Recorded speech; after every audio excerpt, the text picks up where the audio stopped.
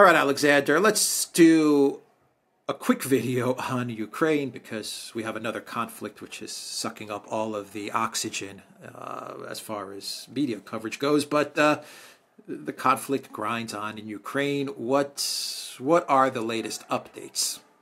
Well, let's just quickly touch on the military situation, and we don't have to spend a huge amount of time on it. I think now the overwhelming consensus is that the military offensive, Ukraine's great military offensive of the spring and summer, is now essentially ended. They've run out of men and machines and shells, and they seem to be now on the defensive pretty much everywhere. There's been no sign of this this amphibious landing across the Dnieper, increasing doubt that this can happen. The weather conditions are turning bad. And in every place, every part of the front lines where we've seen fighting over the course of the spring and summer and autumn, in Bakhmut, in Zaporozhye, in further north in Kupiansk, it's the Russians who are now gradually taking the initiative and who are going on the offensive. Not yet in a big way, because the Russians are still preparing, and they are preparing massively. But Ukraine is no longer able to sustain its offensive, and the war, I think, has now turned a decisive corner. And from this point on, it's just a question of the Russians going on applying more and more pressure until eventually Ukraine cracks. I think that's where we are in military terms. Okay, so the big question that I have for you is obviously connected to the conflict in Israel. How does Russia benefit or not benefit? And I'm speaking in context to the conflict in Ukraine. How does Russia benefit or not benefit from what's happening in Israel? Obviously, people can argue there's a media benefit in that the focus is no longer on the conflict in Ukraine anymore. From a media perspective, it's on Israel. So everyone's forgotten about Ukraine. And so, I guess that's good in a certain respect for Russia. Though my belief is that Russia probably couldn't care less. They're going to do what they need to do in the special military operation, whether CNN covers it or not. And then Ukraine. How does what's happening in Israel affect Ukraine and the Zelensky regime? I think it's pretty obvious. Money, military aid. If you had to choose, if the collective West had to choose between Israel and Ukraine, it's obvious which country is going to get the bulk of the money and the weapons. Well, that's not good news for Zelensky. Your thoughts? Well, firstly, the first thing to say is I think you're absolutely right that the Russians have their plans. They've worked out their plans. They probably worked out their plans last year. They're working towards their objective. They're not going to let themselves be distracted by events in the Middle East. They're going to press on with what they always planned to do. It's a massive build-up, and we're talking about something like 1 million men are going to be deployed in the Russian war effort in Ukraine by around the first half, maybe mid-year 2024. A force, by the way, which is about the size that Putin said Russia would need if it planned to capture Kiev. Just say, he actually said that. And if you look at all the numbers of troops that are now being called up, the numbers of troops that are being trained, the equipment, he's going to end up with a military about that size. So, I'm not saying that his plan is to capture Kiev, but that gives you a sense of the scale of what is happening. By some point in 2024, when all this is ready, he's going to have massive options opening up before him, what goes on in the Middle East, I can't see how that's going to affect that at all. So I think that's the Russian side. For the Ukrainian side, I think what's happening in the Middle East, in Israel, is an absolute disaster. Because, of course, what the Ukrainians needed to do, above all, was to keep the focus of Western attention on themselves. They needed to make the war in Ukraine, the single biggest constant topic in the West. Keep Western publics involved, keep Western governments engaged, keep the arms industries involved, keeping the money flowing to them. Now, if they're having to compete with Israel, Israel finding itself in this kind of conflict, if the Middle East starts exploding, and it's possible that it may, well, they cannot compete with that. And we are already getting more and more reports about Western military arsenals being depleted. Everybody now acknowledges that there's a massive ammunition shortage. There's not enough shells to go around. If Ukraine has to compete with Israel for funding and with Israel for shells, then it is going to lose. There is no doubt about this. The focus will be on Israel. It will no longer be on Ukraine, and that will accelerate the now inevitable collapse. Yeah, you know what could be the worst situation for Ukraine? Is that Biden actually gets some money to be given to Ukraine. Maybe not the $100 billion that the Telegraph was talking about, where they label it one and done. Here's $100 billion, now go away and just fight the Russians and don't bother us anymore. That's pretty much what the Telegraph was reporting. But even if it's 50 billion or 20 billion, 30 billion, the worst situation for Ukraine is that they actually get that money and they fight Russia and they're going to lose, but they manage to just hold off a little bit longer. But this time, without any of the media attention focused on Ukraine, because it's all focused on Israel. I mean, they would basically be fighting Russia to a defeat. The war drags on another 3, 6, 9 months. They get ground down even more, and the media is not even paying attention. No one's paying attention. I think that would be such a bad outcome for Ukraine. Zelensky should come to the table, capitulate, negotiate. Yes. I think that's exactly correct. That is exactly what he should do. Of course, he's not going to. He's not able to do so. I think he's boxed himself in. I think that the Ukrainian government altogether is boxed in. I know there's people who say that Ukraine needs to start negotiating quickly. There was a piece about this by Stephen Bryan in Asia Times about the need for Ukraine to begin negotiations because time is running out. And it's absolutely true. But if you look at the political setup in Ukraine, there is nobody there who is in any kind of position or who shows any real understanding of the need for negotiations. What is much more likely to happen is that they will continue, they will fight on, and as you absolutely rightly say, if they get some money, it will enable them to eke it out for a few more weeks and months, even as the focus of the West, and indeed of most of the world, moves to something else. Of course, the Russians will not let themselves get distracted. For them, Ukraine is still the most important single issue. All you have to do is to look at what Russian political leaders are saying, what Russian newspapers are writing, what Russian talk shows are discussing. They will remain single-mindedly focused on Ukraine. But of course, the rest of the world will have moved on, and Ukraine will be left alone and to its own devices. Whereas if funding was stopped now, well, that might trigger something, that might force some kind of outcome. It might, even lead to a faster collapse, which might actually create some space for some new political force conceivably to emerge in Ukraine and for some kind of negotiation to get started. Even that's by no means certain. But at least it would force the Ukrainians to make decisions now, which, if they get the funding, they won't make until it's basically too late for them. Yeah, a final question. This is going to probably be one of the shortest Ukraine updates we've had in a while, but here's a final question for you.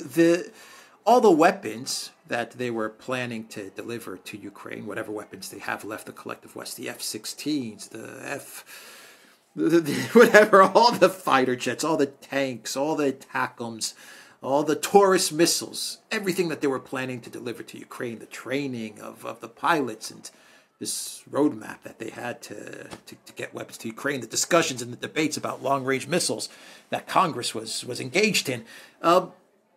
It's all gone now, isn't it? Because of what's going on in Israel, I imagine. I mean, the neocons probably believe that they have an infinite amount of weapons, but reality is that there's a certain inventory of weapons, and that's what the U.S. has. So what happens now with all of the talk of weapons, whether it's fighter jets, ATACMS, Taurus in the U.S. and Germany? I mean, what is Ukraine thinking now? These weapons, once again, if there's a choice as to where the ATACMS go, they go to I'm just using the ATACMS as an example. If there's a choice where ammunition goes, it goes to Israel, not Ukraine. I mean, your thoughts there? Absolutely, I think this is exactly correct. Now, I mean, I think Ukraine will probably still get its F-16s because these are old F-16s left over from the Cold War, previously in the possession of the Netherlands and Denmark and other places. I don't think Israel has any use or need for these planes, so there's no direct competition between Ukrainian needs and Israeli needs. The only thing is, I mean, the universal view is that these planes are completely outmatched by what the Russians have, and it's not going to make any difference. But in terms of everything else, it's going to be different. If we're talking about ATACMS, there's only limited numbers of these missiles. It's quite plausible that Israel is going to lead long-range missiles. So I can very easily see Israel needing long-range missiles, coming to the United States, asking for ATACMS missiles. The United States has made no public promise to Ukraine to supply Ukraine with ATACMS missiles. Biden might have said something in private to Zelensky, but they can go back on that at any moment. If Israel asks for ATACMS missiles, it's going to get them, and Ukraine might not. And other things, Israel will need surface-to-air missiles. I mean, already it's it's having to fight off drone and missile attacks by Hamas and by Hezbollah. These are cheap missiles and cheap drones that the Hamas and Hezbollah are hurling at Israel. That means that Israel is going to need large numbers of surface-to-air missiles. It's got its own Iron Dome system, of course. It produces them. But it's probably, if this goes on a long time, and Prime Minister Netanyahu is talking about a long war, they're going to need surface-to-air missiles from the United States, inevitably. And there aren't that many in the United States either. And inevitably, inexorably, they're going to be transferred to Israel. Israel will get priority in time over what Ukraine gets. So that's going to open up more of Ukraine's airspace to Russian bombers. The Russian Air Force is now extremely active. Article in the London Times, for example, a couple of days ago, which said that a place like Orechov, which is in Zaporozhye region, is a major staging area for Ukraine, gets bombed 25 to 30 times a day by the Russian Air Force. We could soon see that spreading to ever more places in Ukraine. So, no, they're not going to get those missiles. And, of course, the other thing that they desperately need, more than anything else, is shells, ammunition. If Israel is involved in a long war in Gaza and has to protect itself in the north against Hezbollah, it's going to need artillery, it's going to need shells. Israel does build a lot of shells itself, but it's quite likely it's going to have to ask the United States for more, many, many more, and that means that there will be even less for Ukraine. And, of course, the US is anyway producing a lot less than Ukraine uses, let alone needs. This is bad for Ukraine. It's bad for Ukraine in a big way. I think for Russia, it doesn't affect Russia one way or another. That's my own thoughts. That's exactly my view. Okay. And any other comments, or should we wrap this up?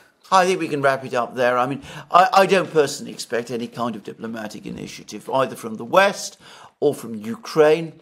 I'm afraid this is now one of those cases where, it's like seeing a runaway train hurtling towards the cliff.